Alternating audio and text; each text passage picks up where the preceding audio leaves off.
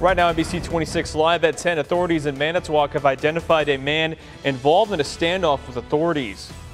Plus, as wildfires burn through parts of California, help is on the way. And members of the Northeast Wisconsin community making Christmas extra special for children. New information tonight in a Manitowoc standoff. Authorities have identified the man who they say barricaded himself in a basement just a week ago. Our Matt Jarko picks up the story from there. Inside this criminal complaint are allegations a man threatened two women with what they thought was a handgun. The complaint contains witness accounts of the incident. It accuses 48-year-old Brett Alger of entering a Manitowoc apartment where the mother of Alger's children lives. Witnesses who also live there told officers Alger got mad when some of the things he kept in the apartment had been moved. The complaint accuses Alger of sliding what looked like a handgun down the side of a woman's face. Another witness says she then texted police. She says Alger later pointed the gun at her pregnant stomach. The women were able to leave the home and officers arrived. Police say Alger barricaded himself in the basement. They ordered him out of the house and took Alger into custody. He's facing several misdemeanor charges, and police say he has prior felony and misdemeanor warrants. Matt Jarko, NBC 26. And authorities are now investigating to determine whether they will pursue additional charges or not. In Sheboygan County, crews had to divert traffic on Highway 23, all due to a fire in the town of Greenbush. Authorities say it happened around 3 this morning when they got a call by the utility shed that caught fire on W9049 State Highway 23, just on the west side of the county. The Sheriff's Department says the shed was fully engulfed in flames when they got there. Also staying in Sheboygan County for the moment, authorities say 6 people are in the hospital after a multi-vehicle crash on the county's north central side. They say it happened after 4 this afternoon yesterday on State Highway 57 at County Road A in the town of Rhine. Deputies say when they got there, 4 vehicles were involved. Fortunately, there were no life-threatening injuries.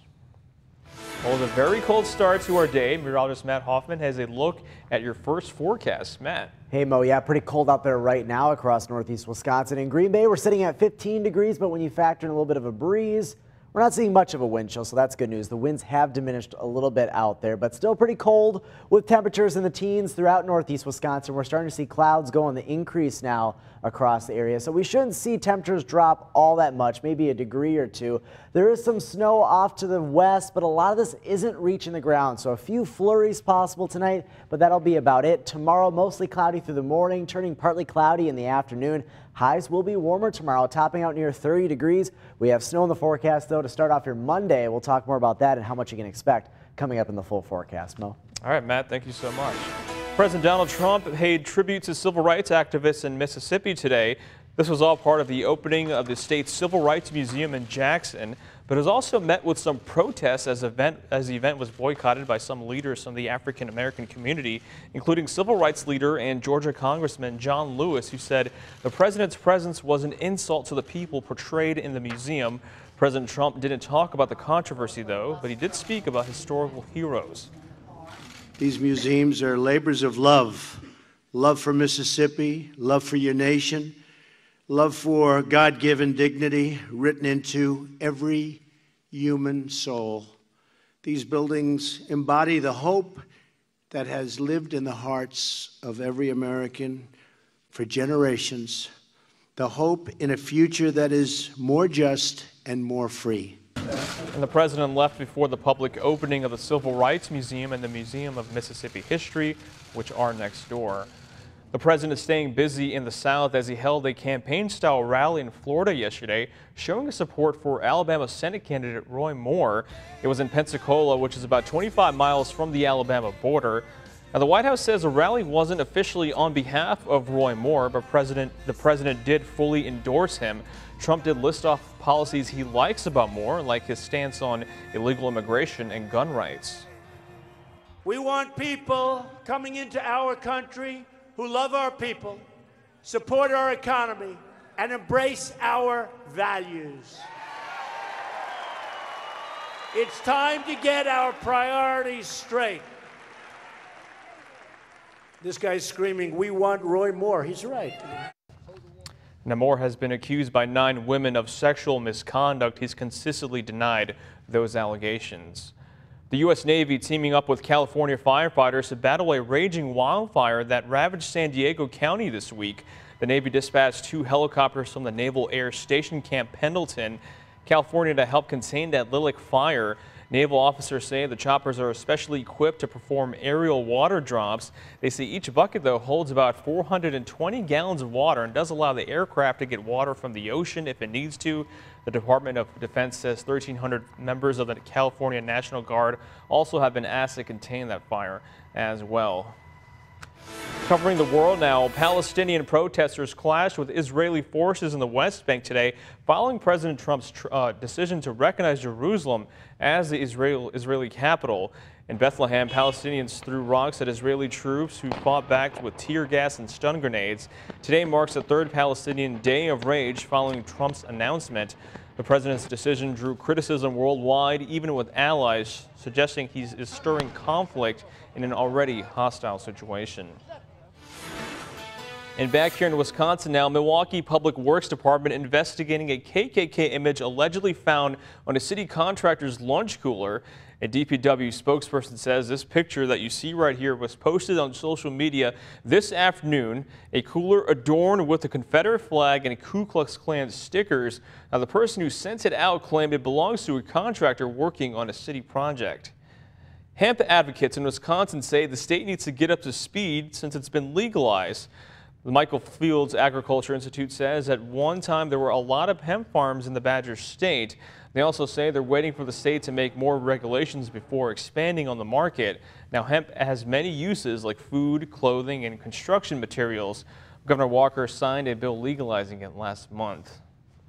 What's still ahead on NBC 26 Live at 10, members of the Northeast Wisconsin community coming together to make Christmas extra special for children.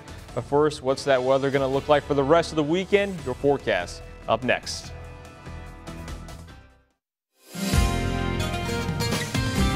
And now, your Storm Shield forecast with NBC 26 meteorologist Matt Hoffman.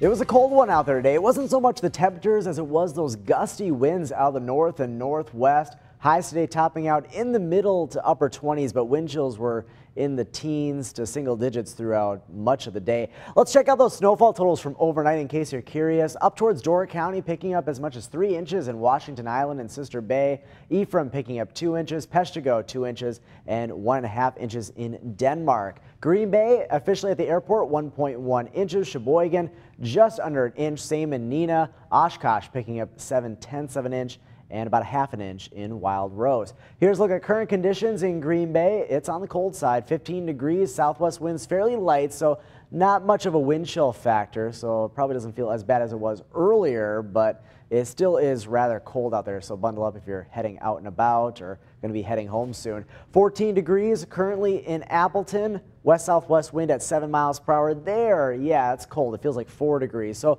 where we do have a little bit of a breeze, it does feel much colder.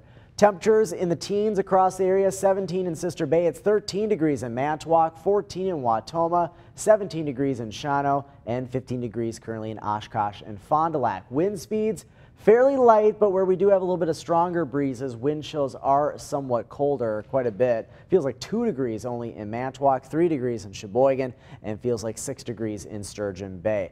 Wind chill forecasts will be in the single digits to lower teens through the rest of the night, but tomorrow will be a milder day. Wind chills won't be as cold and temperatures won't be as cold either. We do have some warmer air off to the west. Not going to get to 40. We're not going to see the 40s, but about 30 degrees, right around 30 degrees for highs tomorrow is a pretty good bet. We have a little clipper system that's going to be working on through tonight. Some snow across western parts of the state. This will track through overnight. A lot of this isn't really reaching the ground, but a few flurries are possible. Any accumulations would be fairly minor, maybe a dusting in a few spots, but that would be about it.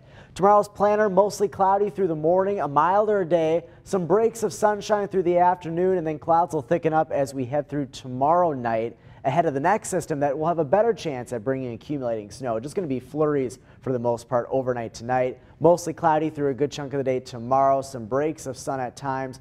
There's the snow, though, that'll move on in right in time for your morning commute on Monday. Give yourself a little bit of extra time. Right now, this is a fairly minor system, right around an inch as far as accumulation goes. Most of the snow will be through the morning hours on Monday, then tapering off in the afternoon. Snowfall amounts, again, right around an inch. We'll be watching this closely. I'll have an update for you tomorrow as well as we watch that system get closer. 12 degrees tonight for a low with a few flurries. Tomorrow, highs up around 30, mostly cloudy, becoming partly cloudy in the afternoon for the Packers game tomorrow in Cleveland. Cloudy, blustery, right around 29 degrees at kickoff. Your extended forecast looking like this. That snow on Monday, minor accumulations there, but then turning much colder, windy as well.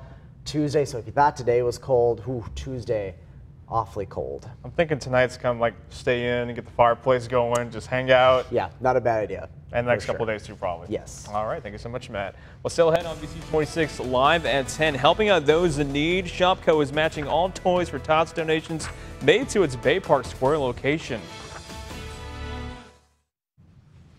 Thank you for staying with us. Today, Shopko and the Marines teamed up to help out Santa to fill the Christmas wish list for children in the area. It's all part of the annual Toys for Tots event. Shopko collected and matched toys that were donated. Organizers say they want to make sure no child in the community goes without a Christmas present. Every child deserves to have a happy holiday, and so supporting these programs and helping families in need is really the stuff that counts, especially during the season. And the campaign donates thousands of toys every year, but officials are hoping 2017 is the biggest event yet. The tree is lit and Lambeau Field is ready for the holiday season officially. Hundreds of people gathered outside the atrium tonight to see the annual tree lighting ceremony. It's part of the Festival of Lights celebration. Participants say it's a great way to get in the holiday spirit.